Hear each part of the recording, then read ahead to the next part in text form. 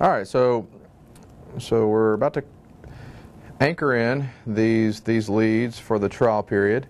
So we just remove the stylets and these small needles, and then we'll anchor these in. We've got adequate stimulation. We've got the back, the right leg, and the left leg, and we feel happy with what we're covering there. Image, and those look great. And so this anchoring technique, there's 1,000 different ways to anchor these leads in for the trial period, but we've had a lot of success with doing it this way. Essentially, what we do, you can zoom in here and see that that I put my suture, I put it in here, go out here, and put it in here, go out here, and essentially we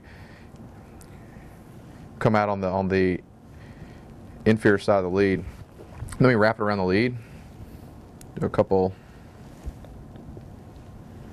of swoops, make a square knot there, halfway there, and go back the opposite way. We do this a few times, and that's how we do it on both of the leads, and we really are not getting any migration with this technique. And I've done several different techniques trying to find the best, and this has been the most successful. And then just to probably double do it, I go ahead and do another loop. You can see I go under the lead here, under the lead just so. And we're doing this kind of slow just to show anybody that's watching. I know when I was a fellow, I was always trying to find videos like this so I could find out, you know, my attending would do things so fast sometimes I wouldn't see how he's doing. So, and then we'll just leave a little bit there. And this is great too. This makes it really easy in a lot of the other techniques to anchor them in, because when you come back for the lead pull, all you have to do is snip this here and pull the lead out. Very simple. So we do the other one the same way. And go under there, under here, like so. You wrap around the lead, as you can see, and then just a little instrument tie, square knot there, back the opposite way.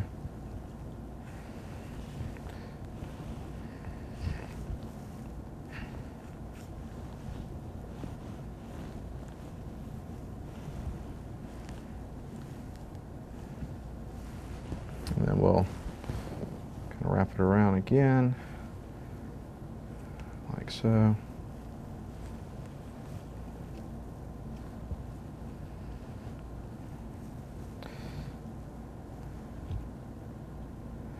And these leads aren't going anywhere. The second wrap around may be a little bit overkill.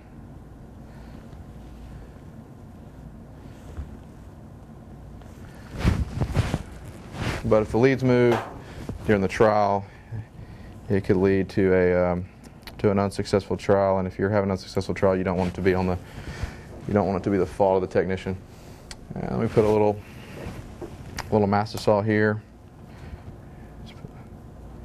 and then we'll lay a 4x4 over, and then a tegaderm, and then tape it up, and that's it.